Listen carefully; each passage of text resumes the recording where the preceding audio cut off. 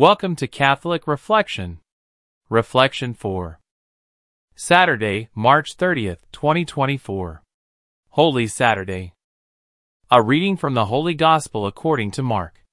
When the Sabbath was over, Mary Magdalene, Mary, the mother of James, and Salome, bought spices so that they might go and anoint him. Very early when the sun had risen, on the first day of the week, they came to the tomb. They were saying to one another, "Who will roll back the stone for us from the entrance to the tomb?" When they looked up, they saw that the stone had been rolled back. It was very large. On entering the tomb, they saw a young man sitting on the right side, clothed in a white robe, and they were utterly amazed. He said to them, "Do not be amazed. You seek Jesus of Nazareth, the crucified. He has been raised. He is not here. Behold the place where they laid him. But go and tell his disciples and Peter, he is going before you to Galilee. There you will see him, as he told you." The Gospel of the Lord. Praise to you, Lord Jesus Christ. Happy Easter! If you like our reflections, we ask you to help us by giving like and subscribe. Let's start. The Dawn of Hope, a reflection on the Easter Vigil. Tonight, on this sacred Easter Vigil, we gather in the quiet hush of the holy night. The world outside may seem shrouded in darkness, but within these walls, a fire is kindled, a fire of hope, a fire of faith. This night, we celebrate the most momentous event in human history, the resurrection of Jesus Christ from the dead. Mark's Gospel tells us the story of three women, Mary Magdalene, Mary the mother of James, and Salome, who arrive at the tomb early on the first day of the week, carrying spices to anoint Jesus' body. They are filled with a sense of grief and uncertainty. The man they believed in, the one who promised new life, is gone. Their hearts are heavy with the weight of loss. But as they approach the tomb, they encounter a sight that leaves them speechless. The massive stone that sealed the entrance has been rolled away. Fear and confusion grip them. Who could have done such a thing? Entering the tomb, they are greeted by a young man dressed in white, an angelic figure. His message is clear and life-changing. Do not be alarmed. You are looking for Jesus of Nazareth, who was crucified. He has risen. He is not here. The angel doesn't leave the women simply bewildered.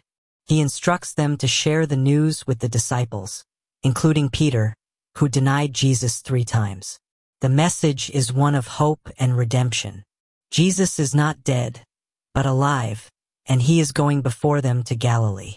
Tonight, we celebrate the victory of light over darkness, of life over death. The empty tomb is a powerful symbol of Jesus' triumph over death and the promise of eternal life for all who believe. As the light of the Easter Vigil candle spreads through the church, let it also illuminate our hearts. Let us carry the fire of hope and faith into the world, sharing the good news of Jesus' resurrection with everyone we meet.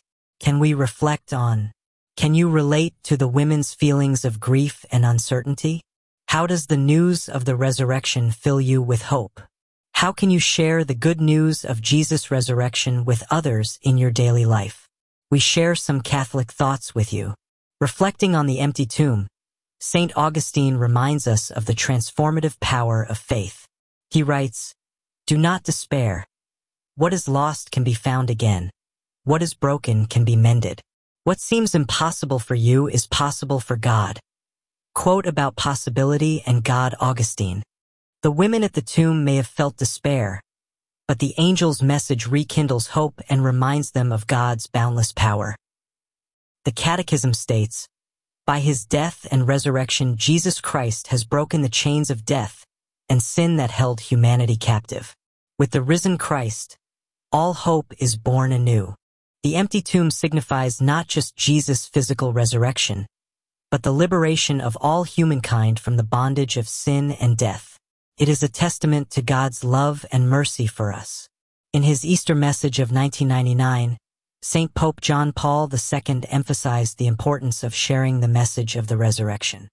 He said, The experience of the empty tomb must become the point of departure for a renewed proclamation of the gospel. Let us become heralds of a new springtime.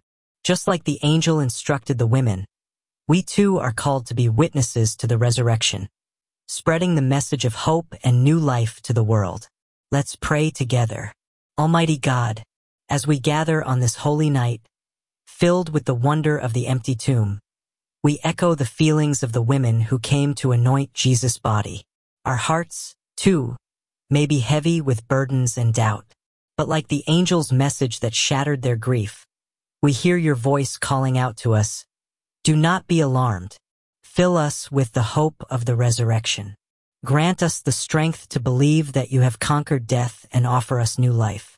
May the light of this Easter Vigil candle ignite a fire within us, a fire of faith and hope.